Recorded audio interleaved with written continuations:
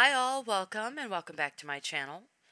In this video, I have two tragic stories to share with you about children who lost their precious lives while in a babysitter's care. Sorry to scare the crap out of you parents out there, but these are tragic stories of lives lost way too soon, parents' nightmares that need to be told. The first story is about a precious 3-year-old in Flint, Michigan, who lost his life not as a result of something his babysitter did, but because of who his babysitter was. The story began on October 3rd of 2020, when police in Flint say they were called to the scene of a shooting where they found 45-year-old Jackie L. Nico Jones shot and killed in her vehicle on Mohawk Avenue. 19 days later, on October 22nd, shots were fired into a home on Oklahoma Avenue where 3-year-old Messiah Williams was being cared for by a babysitter while his parents slept on the second floor above. Police say that one of the bullets that entered his home struck little Messiah while he was in his living room, killing him. The Genesee County prosecutor issued charges for 4 suspects they believed were involved in the shooting that took little Messiah's life, and police announced that the shooting was not random. It was targeted. But little 3-year-old Messiah was not the target. His babysitter was. Once they put it together, the prosecutor made the following statement.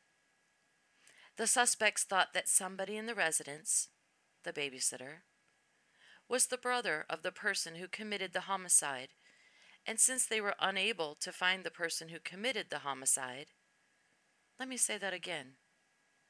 Since they were unable to find the person who committed the homicide, they went after this person.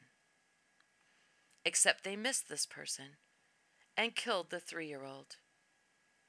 So in other words, it was a revenge killing to retaliate against the person who killed Jones 19 days earlier. And a 3-year-old was made a victim because the real killer couldn't be located. So the person's brother was going to be good enough. Except they missed him. So a 3-year-old then became good enough. You know, as long as blood got spilled and instant gratification was had by all. In even more words, a no-doubt senseless murder took place in Flint, Michigan on October 3rd of 2020 that started the countdown on the lifespan of an innocent 3-year-old who had nothing to do with the street war that lasted 19 days. Messiah's parents' lives were completely altered on October 3rd of 2020 by a murder they had nothing to do with and maybe didn't even have knowledge of because it started the countdown to their own innocent child's death. And they had no idea. Their precious baby's blood was shed as revenge for a murder they probably knew nothing about. One of the suspects involved in Messiah's murder, 25-year-old Deshaun Davis, who police say is the son of the original murder victim, Jackie L. Jones, was arrested and arraigned on December 12th and charged with conspiracy to commit first-degree murder and conspiracy to discharge a firearm in or at a building, causing death. 2 other suspects were captured in Atlanta, Georgia, and according to police, 1 is still at large. Of the 3 other suspects, 2 are 20 years old, and 1 is only 21. Police are not releasing the names of the other 3 suspects because they have not yet been arraigned. But it doesn't matter what their names are, any of them, because they aren't human. They're monsters. So, I'll just refer to them as monsters 1, 2, 3, and 4. Hopefully they will all fry for taking that precious little boy's life, for their own petty satisfaction. Because they couldn't find the actual murderer they were looking for, and they were too impatient to wait until they found him to enact their revenge.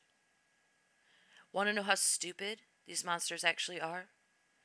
They put an innocent 3-year-old in the grave, But the man who actually murdered Davis's mother is still at large.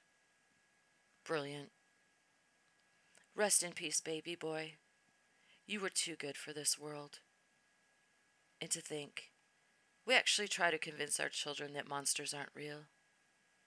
Maybe not under their beds or in their closets, but they are, in cars, driving by their homes, with guns, as they play in their living rooms.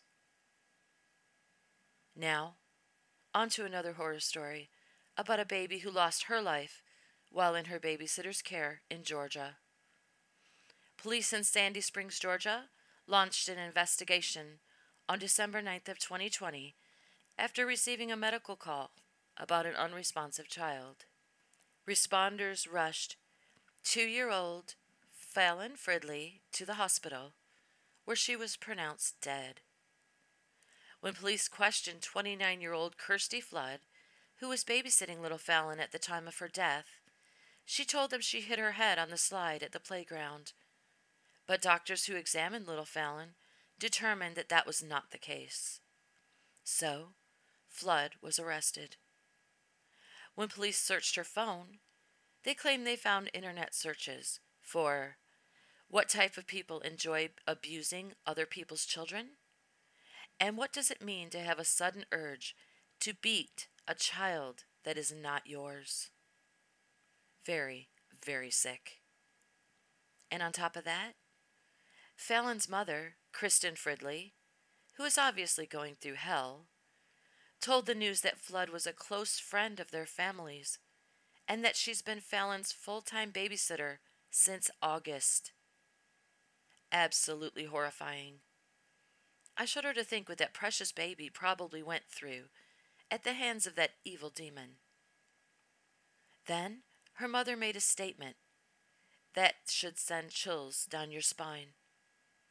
She said, "It's like this evil was in front of my face for years, and I never saw it." Makes you think, doesn't it?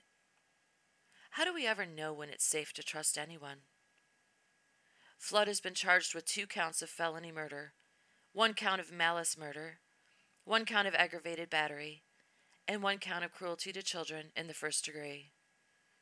A judge has denied her bond. And if it wasn't for all the pesky laws in the U.S. that say she's innocent until proven guilty, I'd suggest we just deny her a defense. Period. Then lock her up with some people who don't take too kindly to people who murder children, and tell the world she died an accidental death because she hit her head on a slide on the prison playground. Sounds fair to me. You know, turnabout's fair play as far as I'm concerned. Rest in peace, baby girl. You too were too good for this world. Now, while I'm on the subject of assholes who murder children, I thought it would be a good time to let you know that Megan Boswell, the egg donor of and suspected murderer of precious little 15-month-old Evelyn Mae Boswell, appeared in court earlier this month for a status update. During the hearing, the defense said they are still going through all the discovery with baby Evelyn's egg donor, and they informed the judge of their intent to file for a change of venue for her upcoming trial.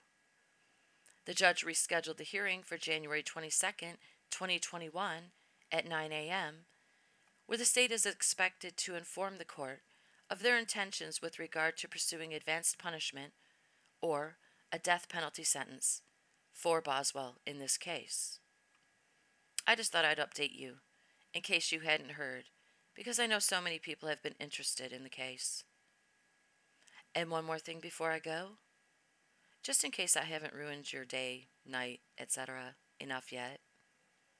According to news reports, the Children's Recovery Center in Myrtle Beach, South Carolina, claims that they are currently operating on a shoestring budget and are uncertain how long they will be able to operate in the future, because they are a center where children are sent by police when they suspect they have been abused.